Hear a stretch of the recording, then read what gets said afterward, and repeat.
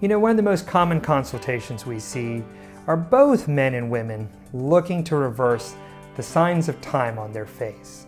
And the strategies when it comes to anti-aging of the face include everything from the very minimally invasive and preventative to probably the more highly invasive, which would involve surgery, scalpel, operations. Some of the preventative strategies that I think that all patients should look into are: number one, being mindful and respectful of the sun. Finding a good sunscreen to help combat the effects of the sun has got to be the cornerstone of everyone's anti-aging strategy.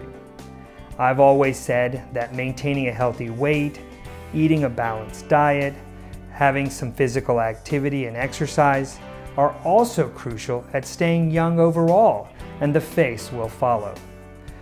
Hydrating the face with a good line of skin products could be another important preventative measure that both men and women should undertake. Away from the preventative and topical treatments come mildly invasive strategies like fillers and Botox, and during a consultation we would be able to best explain how these modalities can fit into an anti-aging strategy. Finally, as we move our way down to the more surgical side of facial rejuvenation, the two most common areas that we are asked to treat are the eyes and the neck. Surgeries designed to improve the eye and orbital region include a blepharoplasty, which is eyelid rejuvenation, and brow lifts.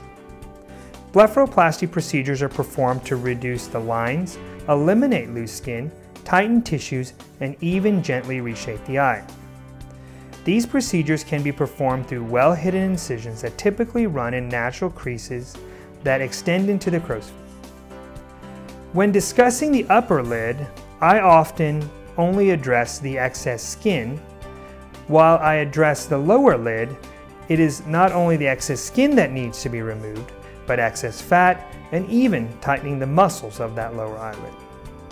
Recovery from blepharoplasty is generally well tolerated with only minimal pain and some swelling. The swelling usually begins to subside within the first several days, and makeup can usually be applied by the end of the first week.